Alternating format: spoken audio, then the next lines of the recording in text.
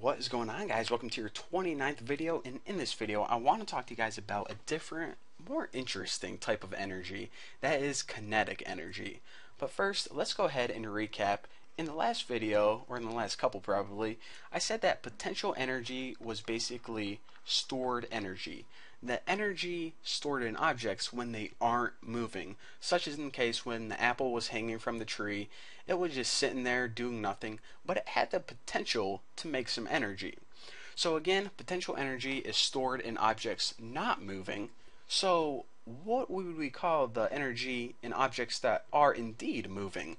Well, scientists thought it was a good idea to call this kinetic energy.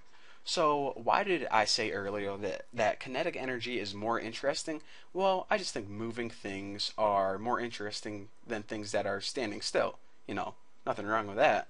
So kinetic energy is dependent on two things.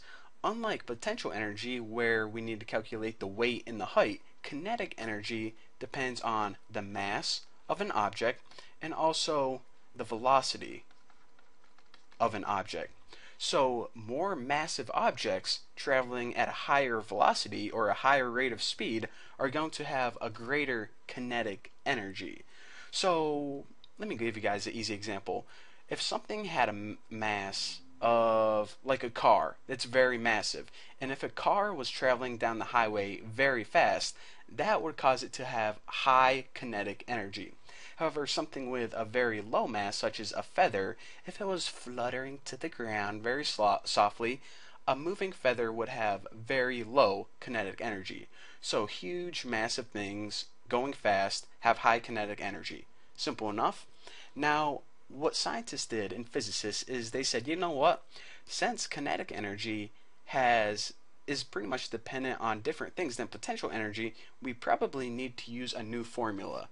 So the formula that they came up with for kinetic energy is this: 1/2 times the mass of the object times its velocity, how fast is it going, squared.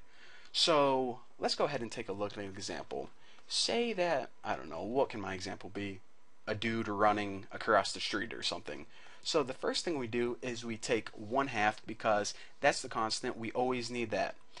After that, you multiply it by the mass of an object. Now, the mass of me is probably 60 kilograms or somewhere around that. Now, say that I was traveling at a rate of 23 meters per second. Well, in order to calculate my kinetic energy, first, make sure you square the last number, and I'm just going to go ahead and throw out my units because units are kind of messy to work with. 1/2 times 60 times 23 squared. Now, I'm not going to treat you guys like idiots. I know that you know how to square this number and multiply already, so I'm just going to jump to the answer. If you want to, figure this out all out on a calculator or in your brain, you can. But the answer to this is 15,870, if I can write it, joules. Now, again, like I said, just like potential energy, kinetic energy is also measured in joules. However, a cool thing, since we're working with big numbers and in science, you can also write it like this: 15.87 kilojoules. That's supposed to be a lowercase k kilojoules. Whatever way you want, it's just two different variations of writing the same number. So that's basically the heart of this tutorial. Kinetic energy equals moving energy. Potential energy equals energy stored in objects when they aren't moving at all.